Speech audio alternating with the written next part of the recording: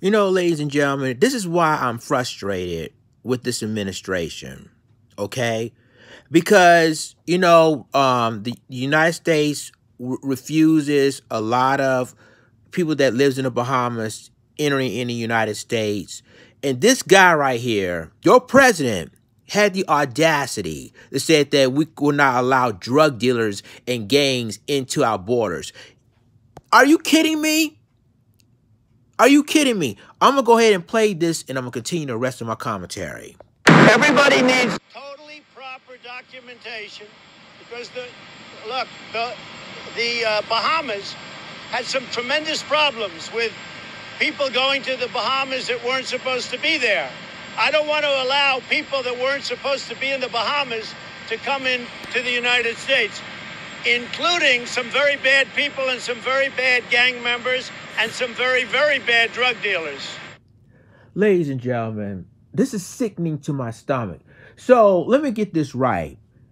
Your president, 45, is saying that the reason why they refuse is evacuees from the Bahamas to the United States because they don't want drug dealers and gang members to, without proper documentation to enter in the country.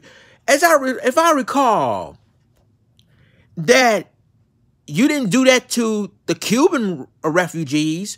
You didn't do that to other refugees that needed help.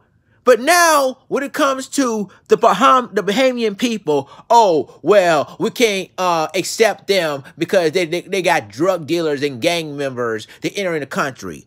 I cannot believe what I've been hearing. This is the problem, ladies and gentlemen. This is the problem right now, that we're the most laughing stock in the world because of what they're doing. People are dying out there in the Bahamas. And you telling me you're not going to accept them in? And you got family here that lives in the United States. They accepted people in. They were going to accept them until they probably rebuild what's going on in the Bahamas. So now it's very, very upsetting. But it proves too that he can accept anybody. It's like the South Africans, the white South Africans who quote unquote been attacked by black South Africans. They claiming that they want their land back. Oh, the president would love to bring them in.